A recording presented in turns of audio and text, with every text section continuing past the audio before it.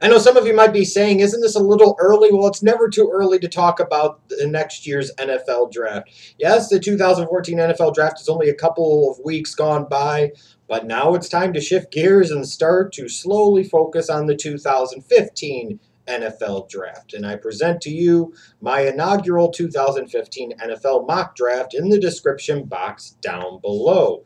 Now, it might be a couple of months before I do another mock draft for 2015, but here's my initial offering right now.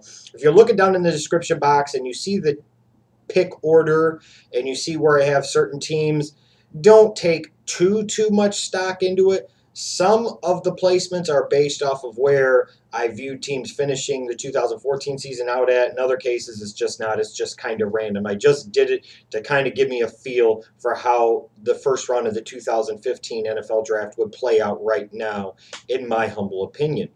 Now, you will notice first off that I have Marcus Mariota, the quarterback from Oregon, going #1 overall to the Oakland Raiders. When you look at Mariota, I think he is the creme de la creme in the scouts' eyes in terms of quarterback prospects for the 2015 NFL draft. Here's a guy with size, with arm strength, the mobility, the athleticism, the improvement in pocket passing, even though he still has a way to go, as well as with the ball security.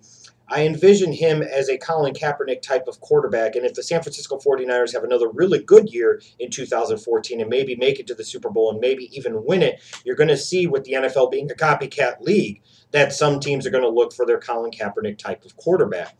And I think the best all-around quarterback prospect, at least at this point in time where we sit, is Marcus Mariota from Oregon. Now, I think you might see as many as 4 quarterbacks going round #1. You'll notice I have Jameis Winston going #3 to the Jets. He's a guy that, from a talent standpoint, could be as talented as anybody, but he has some immaturity issues. He has some off-the-field baggage that comes along with him, and it might cause some teams to shy away from him. Then you'll see I have Bryce Petty going in the top 10. He's an interesting prospect because he has the size. It looks like he has the arm strength, but he does play in that Art Briles Baylor system. Now, Briles has said that he feels that Petty is the best quarterback prospect he's ever had. That includes RG3, but it will remain to be seen how he puts out, how he produces in 2014, and if he shows that he could be more than just a system quarterback. And then I have Brent Hundley going late in the first round to the Houston Texans. Now, Hundley is a guy that I didn't see the amount of progression that I envisioned seeing out of him in 2013, but he's a guy, again, with all the physical tools there, similar to a Marcus Mariota or a Jameis Winston. A guy like Hundley, if he progresses in 2014, in particular with his decision-making as a pocket passer, he's a guy that could shoot right back up into top 10 consideration. A couple other quarterbacks to maybe keep your eyes on this season, guys like Hogan from Stanford, guys like Sean Mannion from Oregon State, the Cook kid from Michigan State. Those are some other quarterbacks that if they have a really good season, they could slide into the first round consideration, because all the people talking before the 2013 season about quarterbacks like Teddy Bridgewater and Johnny Manziel, a guy like Blake Bortles really frankly came out of nowhere to be the 3rd overall pick for the Jacksonville Jaguars. So you just never know. You just never know. One thing we do know, or we should know, about the 2015 NFL draft is that thankfully we're going to see a resurgence of importance of the running backs, because this is going to be a very deep, very talented, loaded running back class, and I would expect a minimum of 3 running backs to be taken in round #1, being led, of course, by Todd Gurley from Georgia. This is the guy, that AP type, that Marshawn Lynch type, that type of back that can do a lot of everything, a big physical guy that has explosive home run speed. I'd be stunned at this point if he didn't end up the top 10 pick in the 2015 NFL draft, if not maybe a top 5 pick. For all the talk about devaluing of the running back position, let me ask you this. If you had the chance to get a guy like an Adrian Peterson or a guy like a Marshawn Lynch, would you spend a top 10 pick on him? You damn right you would, all freaking day.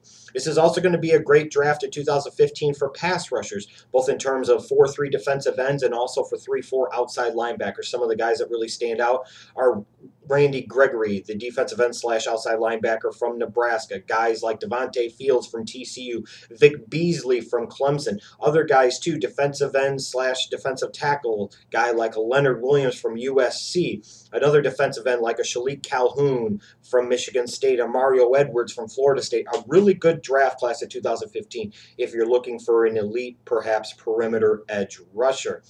In terms of the elite talents that I see in this 2015 NFL draft at this point in time, and again, a lot of things are going to change, so don't take too much stock into it at this point. But based off of my early study, from a physical standpoint, the elite prospects that I see are Marcus Mariota, Todd Gurley, Dorial Green-Beckham,